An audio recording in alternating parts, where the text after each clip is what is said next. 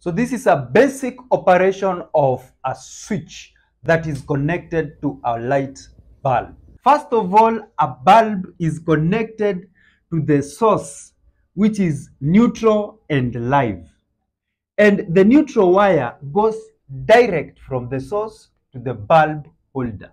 Now it is connected through a black wire which goes direct to the bulb, and a red wire which will go also direct to the bulb. In that scenario, our bulb will remain on 24/7, but we need to switch it on and off periodically.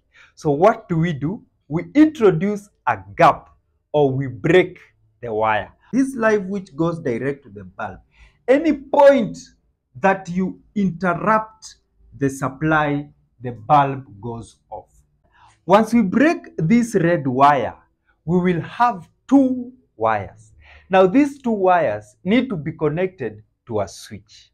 This switch has what we call L-COM or L-common, where we connect the live wire. The live wire is coming from the source, and then the other one that is going to the bulb will be connected here. So our two wires which we introduced here after cutting our live wire have now been connected to this switch.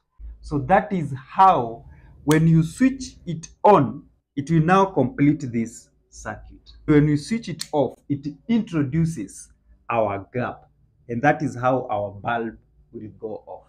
That joining of the wires and breaking is done by this switch. You don't have to do it now. So when you put it off, the gap is introduced. When you turn this switch on, now you have joined these two wires inside the switch, and that is how your bulb will light up. That is a basic operation of a switch that is connected to your bulb.